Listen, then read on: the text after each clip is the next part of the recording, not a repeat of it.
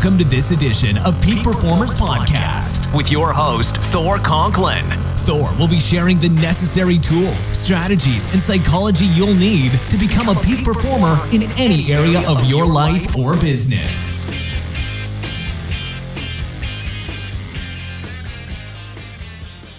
Welcome back to another episode of the Peak Performance Podcast. I'm your host, Thor Conklin, and today we have Tonya Lanthier.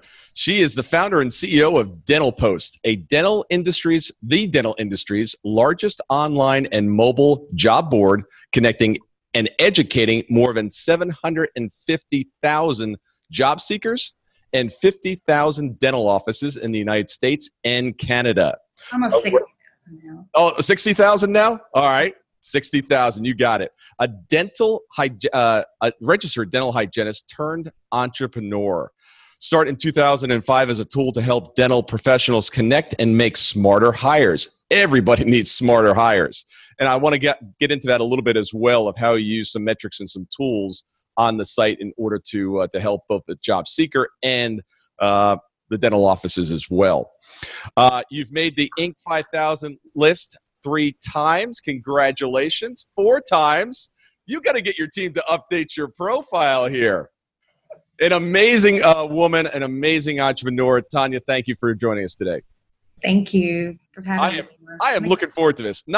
First of all, we're close friends. I've known you now for 3 or 4 years, if not longer. And I so respect you as an entrepreneur and as an individual as well. And I think it's so amazing that you're a dental hygienist. You were raising 2 young girls.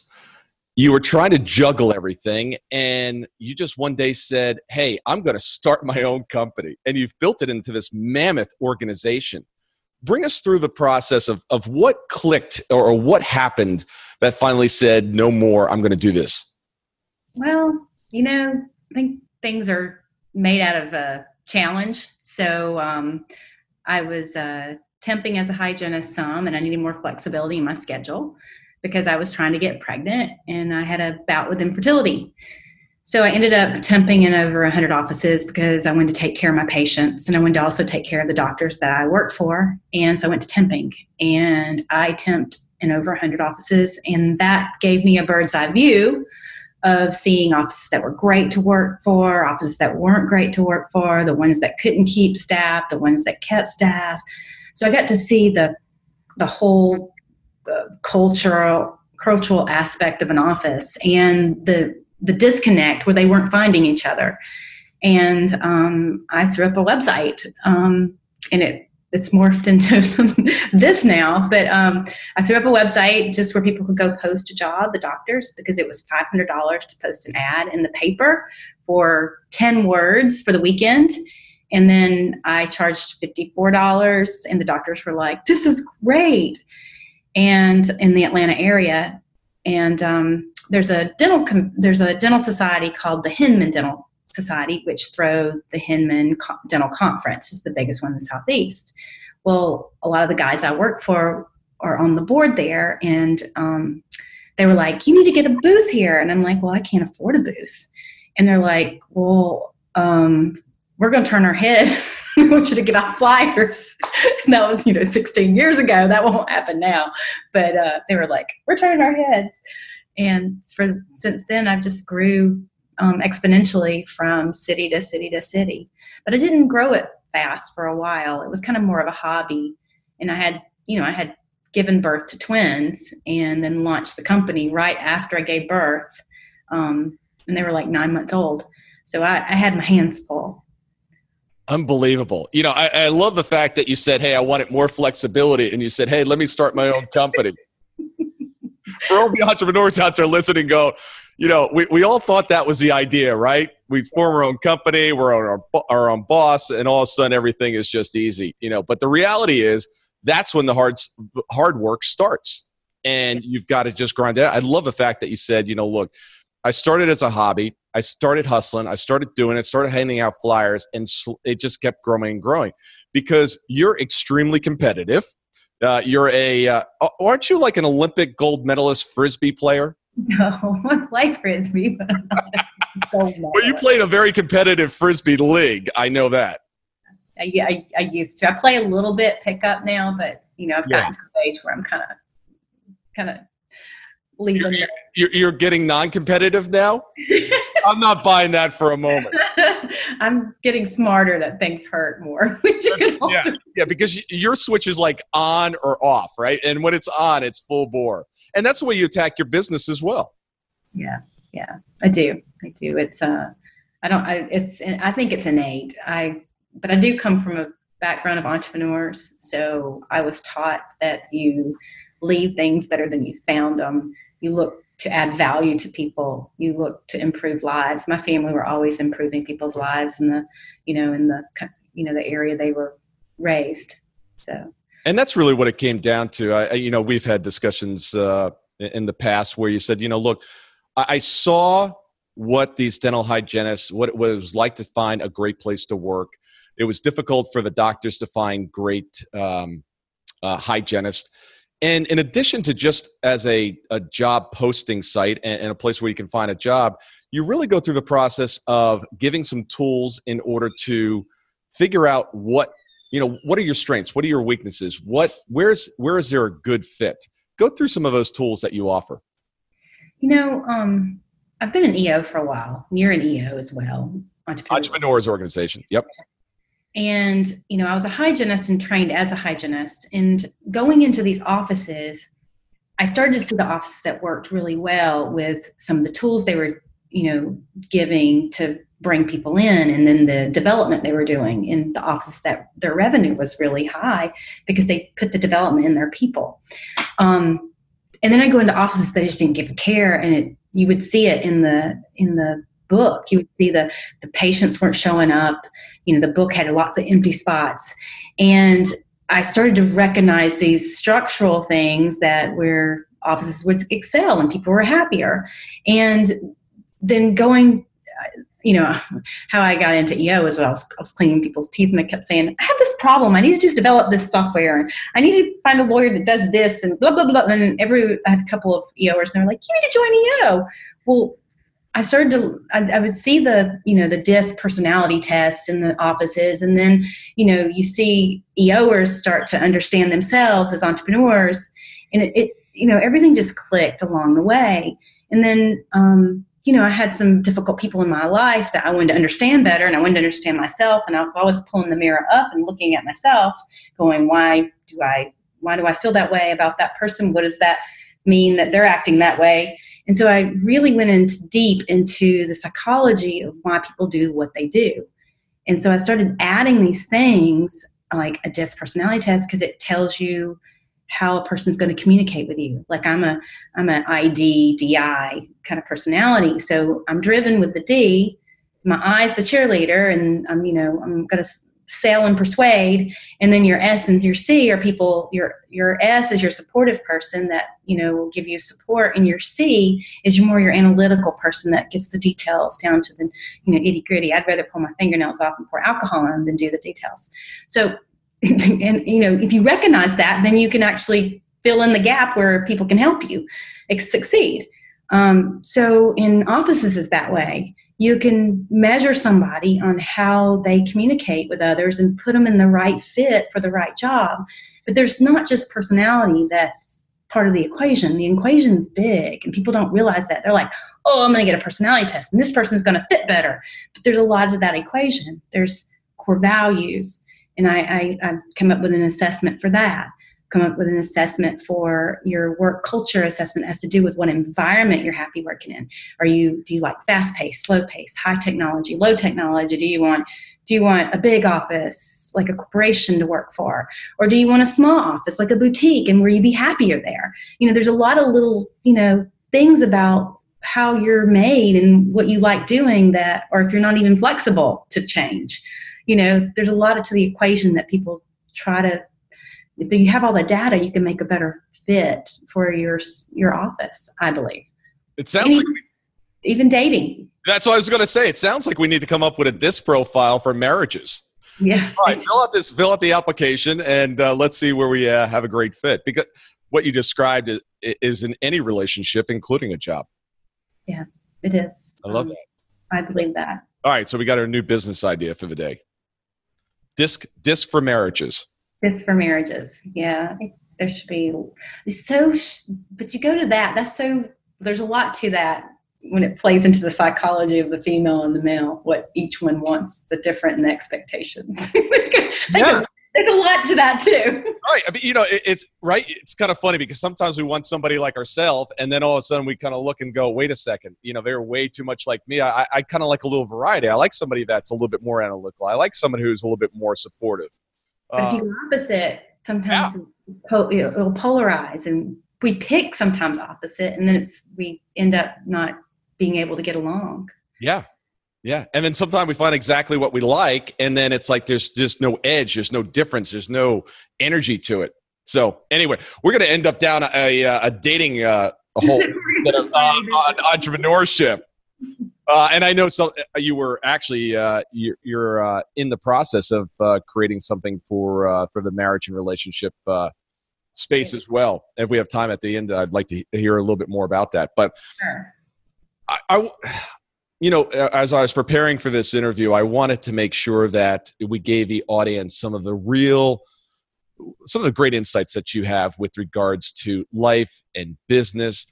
And you've been such an inspiration, I know, to so many women. You do a lot of work in this space. You talk to a lot of entrepreneur groups, and the success that you've had is sought after by a lot of people. I was doing the mentoring program with EO for the last 2 years, and young women entrepreneurs want to hear from successful women entrepreneurs. So if there's a young woman out there, a dental hygienist or in an office cube today, what do you tell her? If you were mentoring them, what would you tell them? Where do you start? I want you to get a little granular, a little specific on this as well. I think where it really has to start first is the only locked door is in your mind. And I'll say that again, the only locked door is in your mind. A lot of people can't get past their fear, or I'm going to do that next week. They can't get to that, to set their goals and have massive action towards it. And I think for a lot of women, we're taught, whether you didn't have a parental figure that was, pushing you, or you had a parental figure that did everything for you. Sometimes, and this is my own opinion, that, I think dads can sometimes do everything for a little girl, and then they enable, they don't know how to do them for themselves. And when you push your daughter to be independent, you push her to do stuff on her own, I think that's where they build their self-confidence. And the confidence levels of women, I think, are sometimes not there. But I've had women teach me the most, and men teach me the most in that arena, with lots of different experiences I've had working. Some of the women have torn me down, and some of them have built me up. And some of the men have torn me down. Like on Facebook, I had a comment that I should be in the kitchen raising the kids yesterday. I was like, well, everybody's entitled to their own opinion. I said, and you know what? That's yours, and it's okay that it's yours. And I know you well enough that you are in the kitchen, and you're raising your kids, and you're running a company, and you're traveling all over the place and speaking, and you're inspiring thousands, if not millions. I think for women, we've got a double-edged sword sometimes, and this is just from my experience. And I think men are great. Women tend to take on too much sometimes, and if they don't have a good support system in there, and they try to do too much, then they'll fail, and then they'll also emotionally fail. And I think for women entrepreneurs, that they need to start learning that, I don't need to do that. I can hire to do that, or I need to ask for help, ask somebody to fill that gap. And does it matter if you do that part of the work? Like when I was when I started my business, I got to a point where it's like, okay, I want to build this business, but I want to take care of my family. So I started hiring things in as the business grew. I started hiring somebody to help do the laundry, started hiring somebody to help get my groceries, because I was still working hygiene 3 to 4 days a week, and I was building DentalPost. My doctor, the dentist I worked for, didn't even know I was building DentalPost. He would go home and take a nap for an hour and a half every day. And then during lunch, I'm like on the computer and returning phone calls. And then I'd get in the car and drive as far as I could go, that I'd be able to make it back an hour and a half to see my patients. Nobody knew what was going on. And then it finally got big enough where a couple of dentists were saying things to him. He's like, what have you done? So you have to hire things in. I probably didn't learn that fast enough. Yeah. And then sometimes you hire it in and you find out that you thought you had the absolute best employee.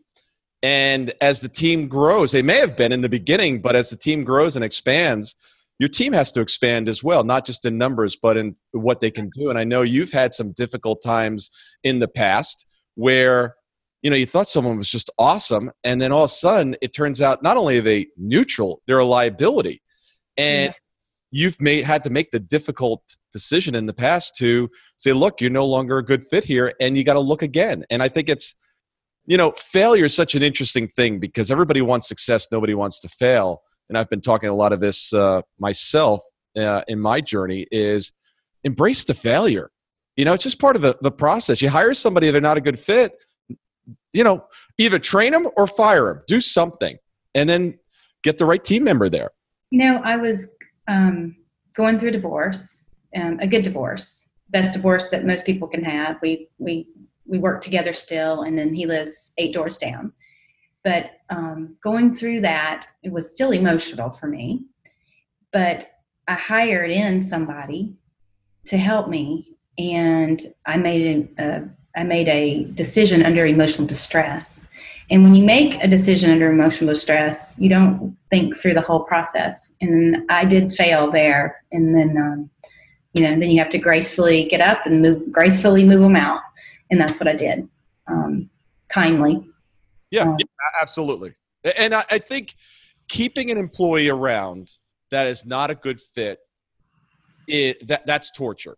That you're not doing yourself any favors, you're not doing the rest of the team any favors, and you're not doing that person any favors. So I always say you got 2 choices: train and get that person to where they need to be, or find a way to transition them to something else. And my whole culture changed when that person left. That person was more of a poison to my environment. Yeah. Yeah. And it's going to happen again, right? Once we think we have a perfect team, we grow, the organization grows, or they go through stuff. Yeah. You could have an amazing employee that's going through a divorce or starts to acquire some sort of an addiction. I mean, people change. So you've got to continue to evaluate it. I want to talk about the website for just a minute. I love the fact that, you started out, you built a website in the beginning. You probably spent about $500 to get it off the ground. But it's always about innovation and always getting better. Extremely successful business, very profitable. And you can say, you know what? It's time to invest and completely redo our website. Huge decision. Yeah. For those that are just listening to this on audio, Tonya took what looked like a knife and stabbed it into her chest. You probably spent more on the website than most people do in revenue in a year. But it was a big commitment. It took longer than you thought. You wanted to kill everyone in the process, but you have a beautiful personality that you don't stop. You just keep going. No matter what comes at you, you just get back up and you just keep going. What are some of the lessons, and not so much about just designing a website and executing it, but what are some of the generic lessons in doing a big, bold move like that, that if we set the clock back 2 years and you said, okay, now I see what's going to happen, I'm going to do it a little differently this time. What are some of the things that you would do? First of all, I was scared to death to rewrite the whole thing because I was afraid it would not work. And everybody's like, well, yeah, it might work. So, like, with all these people on here, it's like, oh my God, it's got to work. You've got to come up with a plan. I think we did a good amount of planning, but I think felt our way through it some. And I'm not sure if you can, I guess you can overplan. There might have been a little bit more clarity on maybe how to do things because we kind of felt our way through some of it. parts of it. And then we would just, if we, we'd hit a hurdle and then we would just clear it. We found a way around things. We found solutions. I have a great team that will look for solutions. And I think that was part of our success there. And I would push everybody going, okay, deadline. When is this done? Deadlines are crucial when you're on a project. I probably would have had more deadlines. My bad hire that I made was scared of deadlines. She was scared of not being right. And her need for control impaired her, where we have a transparent culture, and there was no transparency in communication when we were developing the website. And once we cleared that person out, everything opened up and we started moving faster. Yeah. Interesting. Bold move. Bold move. I mean, things are rocking and rolling and you're like, all right, I'm just going to make this better. And you're absolutely right. The deadlines, keeping them, multiple deadlines and just keeping them on track. And it's interesting because one of the things that I think that worked in your favor, and I see this in your personality, is you were really clear on what the vision was. You knew what the destination was. You knew what you wanted to accomplish. The coding and the process and all the different things that we're going to go into is like, I don't know how that's all going to work out. I've got a team. I've got the right people. But you always knew where you were headed. And I think that from looking at it from the outside and seeing, I remember you going through the process, is it didn't matter because you knew exactly what that destination was. Yeah. Again, I'm not the detail person, so I know I'll paint the picture for everybody. I'm like, okay, how do we get there? But the things I would have done different is I would have recognized some bad choices I made under distress. Yeah. The main things I think slowed me down. And one of the things that I think about bad hires is the worst thing about the bad hire is there's nobody to blame except for yourself. Yeah. We're the ones who made the hire in the first place, right? So basically what we're saying is I screwed up. Yeah.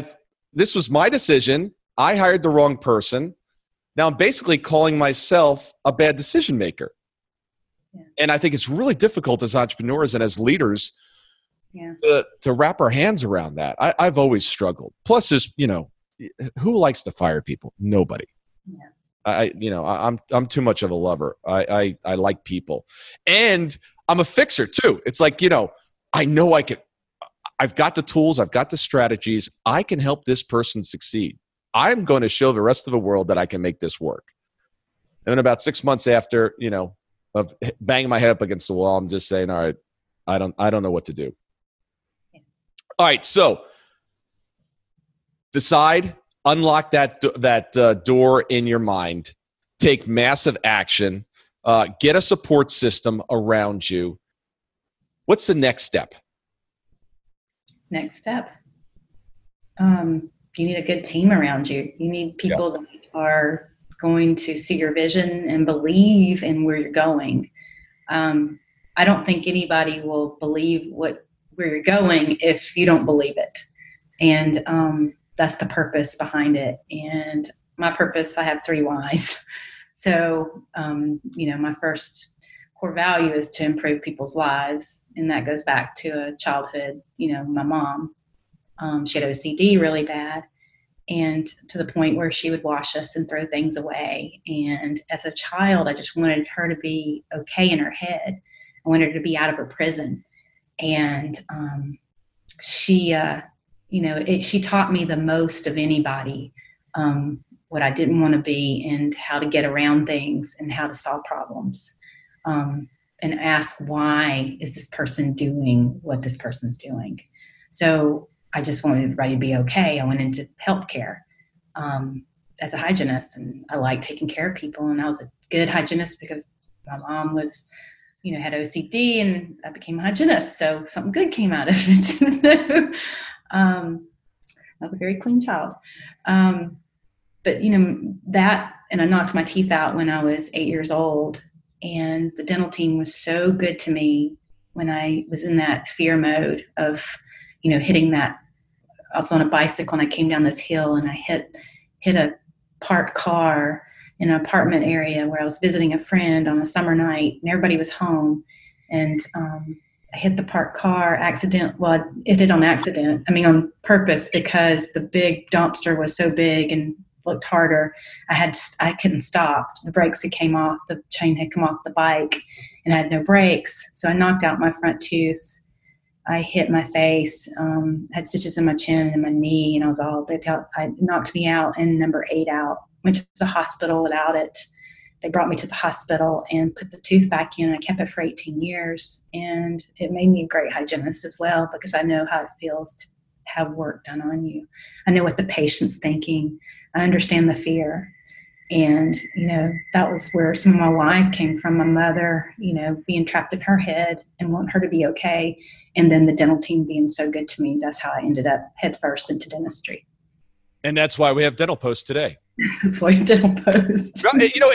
It's fascinating, because I hear it all the time that so often, we become who we become, not because of the things that we're trying to gravitate towards, but in many cases it's what we look at the time. We think it's a horrible situation, and we think that it doesn't serve us. But I think everything serves us. And there's 2 great examples that you would not be who you are today.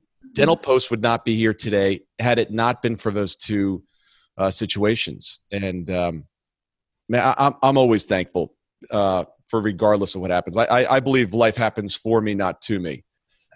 Whether it's true or not, I don't know, but at least it serves me. And I can always find something in every situation that serves me. And looking back a couple of years later, it's usually, we think it's the worst thing. We've both been through divorce, not a fun situation. But could you imagine what life would be like today had that not occurred? Yeah, we would not have the lives we have today.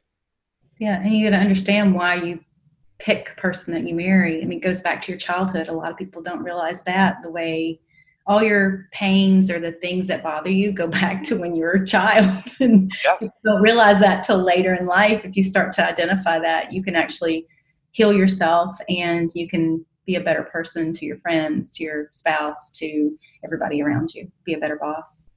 And a lot of times those wounds serve us. I they can't believe the number of clients that I have that, I'm afraid I'm going to lose everything. Well, you're doing $50 million in sales. You're putting $10 million at the bottom line.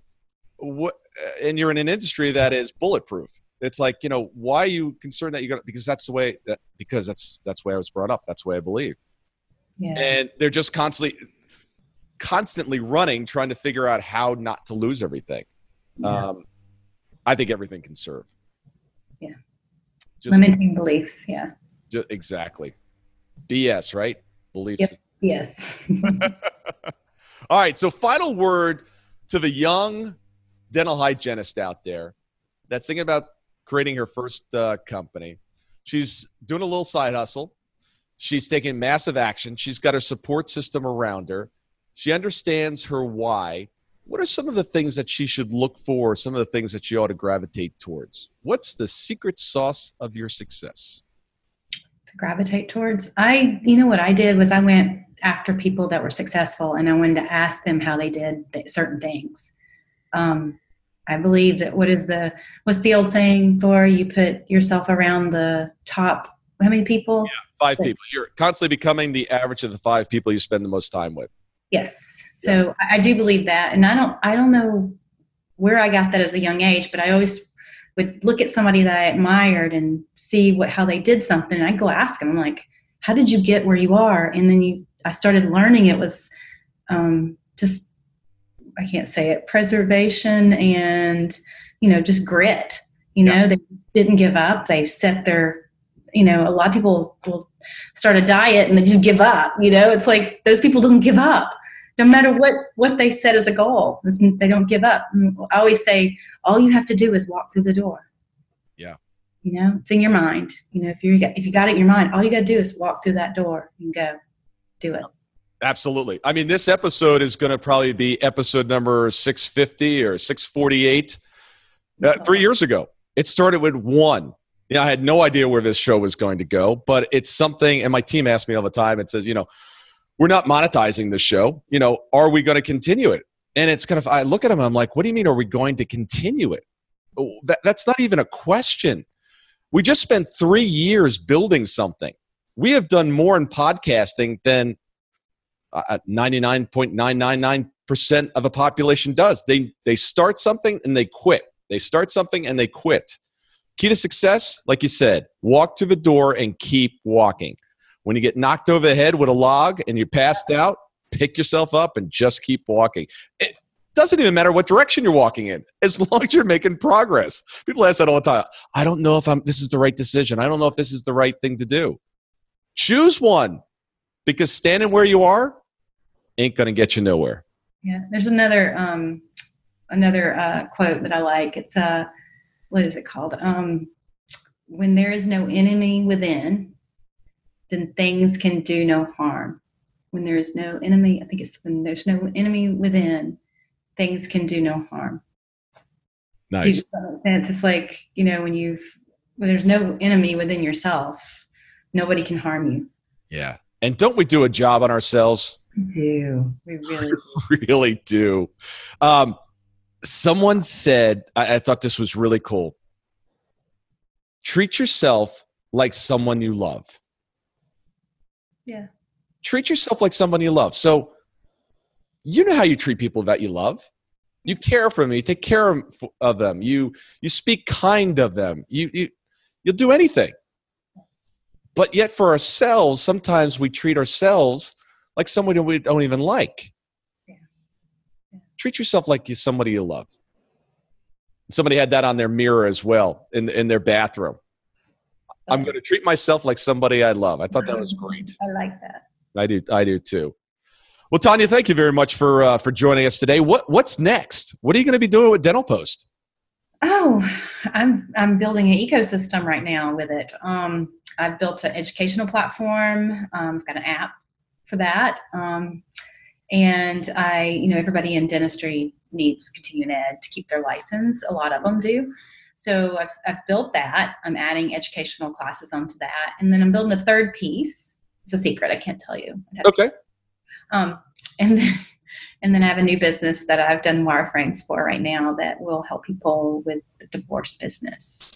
That will make it a little bit better for everyone. And it's more of a compassionate type business for divorce. So, well, you've certainly done that extremely well. Your ex still works for you, lives 8 doors down, an amazing relation. I mean, that's just beautiful. I mean, that's the way it should be done. And I never understood how someone could be married. They were in love at some point, I'm hoping. At least that's why they said yes. Unless somebody was trying to marry somebody else for their money. You loved each other at some point. If it didn't work out, remain friends. Be nice to each other. I mean, especially if kids are involved. You're still their parents till death do you part. So that we need that. I had someone on the show recently that did divorce mediation, not mitigation, mediation, and talking about what's causing it. And we all seem to agree that it was one thing, and that's communication. The communication stops, the intimacy stops. You grow apart, and then from there, it's difficult to get back. So whatever you can do to help divorcing couples, because they continue to divorce. I figured out in our clients, 70% have gone through a divorce. Wow. It's like, I don't know if I'm a divorce guy or what, but or entrepreneurs just have a higher rate of divorce. But something we certainly need some help there. Whatever we can do to make that process easier and hopefully avoid it in some cases as well. Yeah, well, there's a mess there. It needs to be cleaned up because there's a lot of pitting against each other, and it shouldn't be that way in our judicial system. If history is any indicator, you will be extremely successful in this venture as well. Thank you. Thank you. Have an amazing day, and you can check out all Tonya's social media handles and contact information in the show notes. And thank you for joining us today. Thank you.